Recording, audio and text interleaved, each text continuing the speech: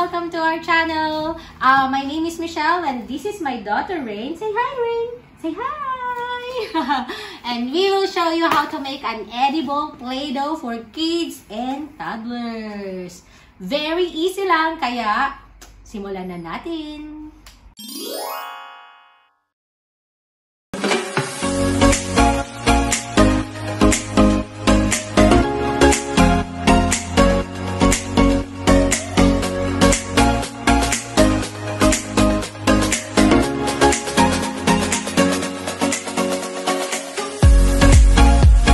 Our ingredients. We're gonna need a 1.5 cup of rice cereals. Any flavor is okay.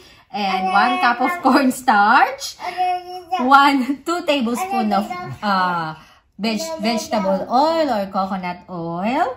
And 1 tablespoon of water. 1 fruit puree. Any flavor is okay or any brand. Pwede rin yung sariling gawa ninyo.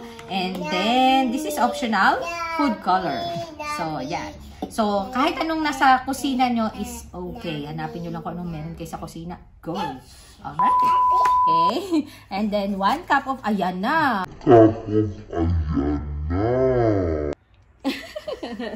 Let's go, Raymond. Let's go!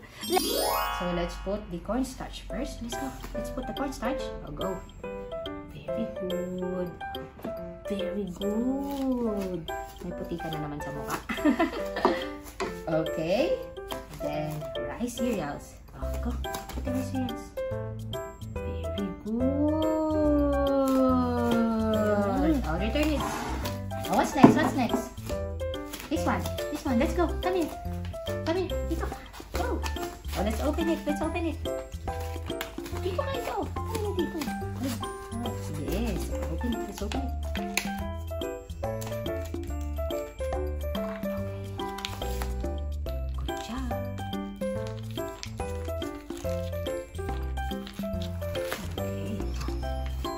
Taste mo. Apa taste?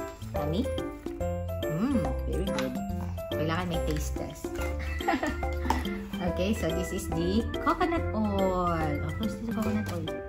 Good job.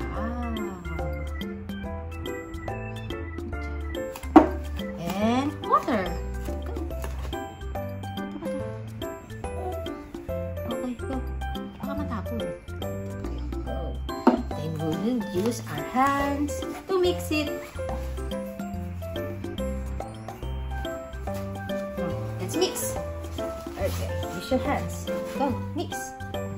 Mix, mix, mix. Mix, mix, mix. You like it. I know you like it. I like doing this. Syempre, make sure you wash your hands. Diba, Rain? Right? Yes?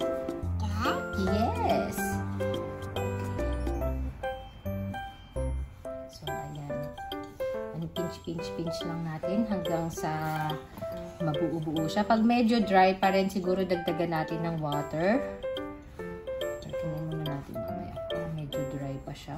Kailangan natin magdagdag ng water.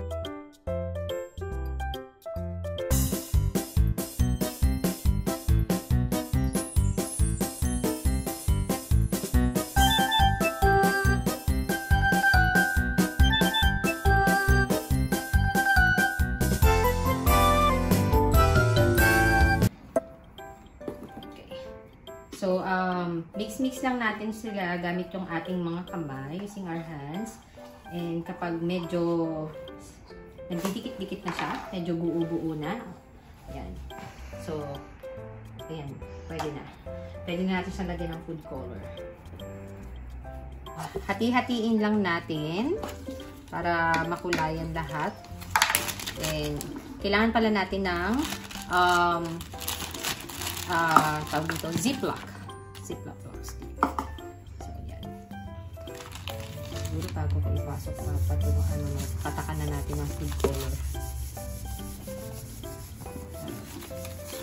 So, red, dahil red lang ang meron sa aming kusina. Ayan. Natin siya.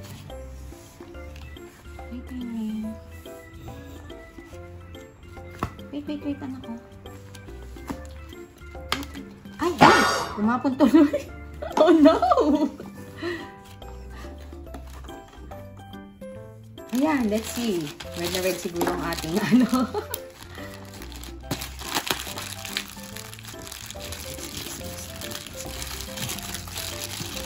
Ayan, red na red. Ayan, red na red siguro yung play ko na anak. Hindi magiging pink.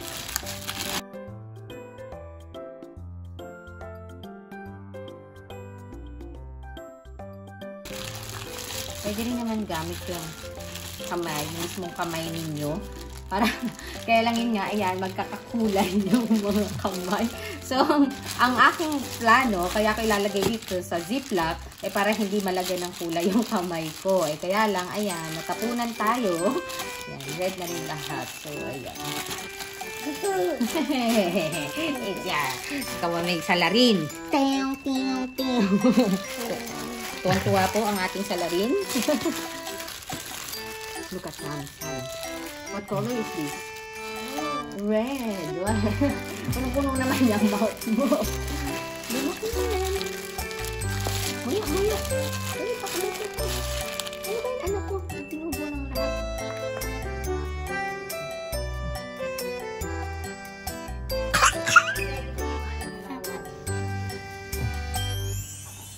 lang ha? Oo.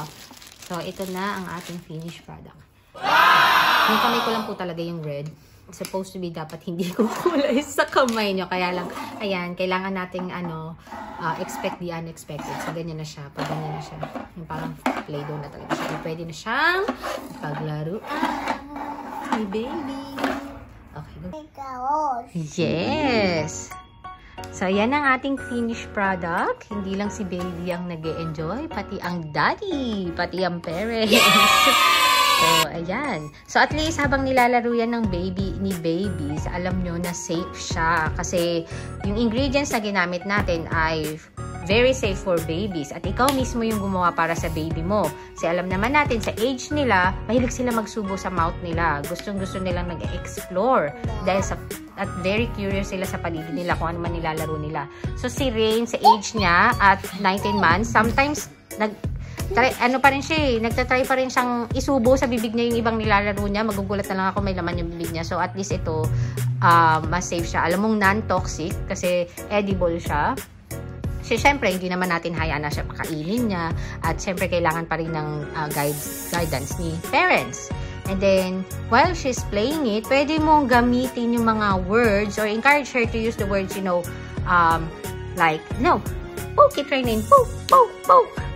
Like, poke it, poke, poke, that's right, poke, squeeze it, squeeze, squeeze, that's right, and pull it, pull. Yeah, pull and press it. Press, press. So, ayan. So, hindi lang nade-develop yung kanilang fine motor skills or fine motor coordination.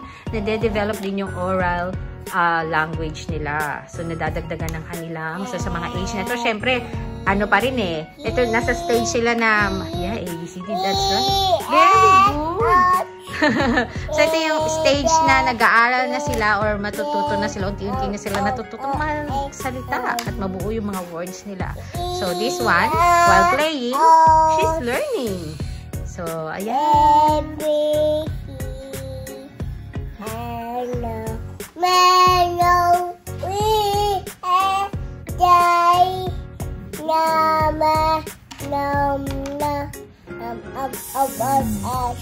If you like this video, please like and subscribe. And let us know kung let us know in your comment below. Let us know kung kamusta yung inyong playing with baby. Nag-enjoy ba kayo? Thanks for watching.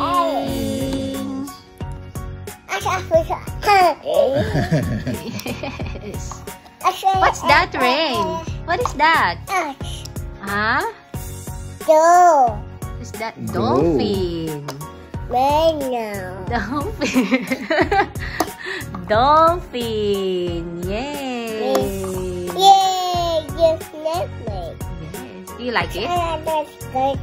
That's right. That's right. So, vlog daw niya ito. Kaya siya ang dapat mong magsalita. Siya ang may say. Good job!